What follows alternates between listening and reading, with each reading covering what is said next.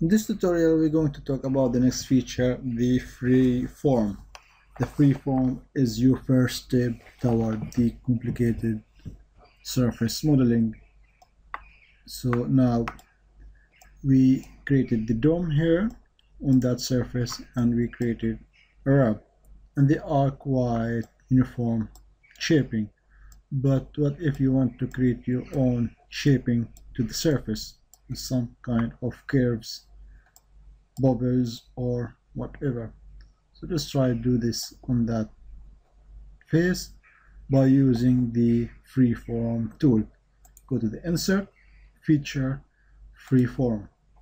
So select first the face where you want to make your FreeForm, and then you will need reference lines and points where you're going to make your deformation. So first let's add a line. You can add that line or curves by add curves. They are control curves. So if you move on your surface, you will see that you are able to create this line. If you flip the direction, you will make the lines on the other side. Let's flip direction. Let's make two lines. And after creating your curves or lines, you need points in order to be manipulating them. So go to add points, move over your lines, but if you move in other lines, you are not able to add any points, just on your inserted curves. So let's add a point here, 1 point here, and let's add 1 point here. So when you are done, you can go to the deactivate the point, add points, and now select your line. If you click on that point, you see 3 arrows. In these 3 arrows, you will be able to free move your points. So here you make a deformation that side or on that side, or make it upward. So here we have your free deformation.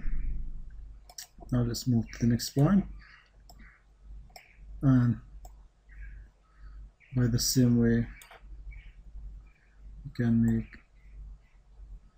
that deformation.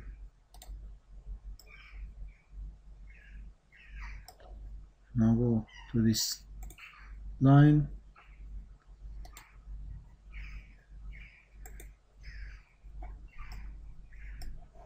so be sure that you are deactivating there, and you are able to show the coordinating or controlling lines. So we got a mess here, so you need some practicing to get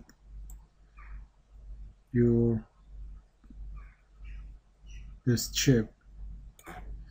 So this tool is the tool showing you how you are able to deal with. So when you are done, click OK. So you have just kind of experiment how you can deform your part. So it's quite not logical, but you can delete it. So this is the idea how to use FreeForm, and hope this tutorial is useful.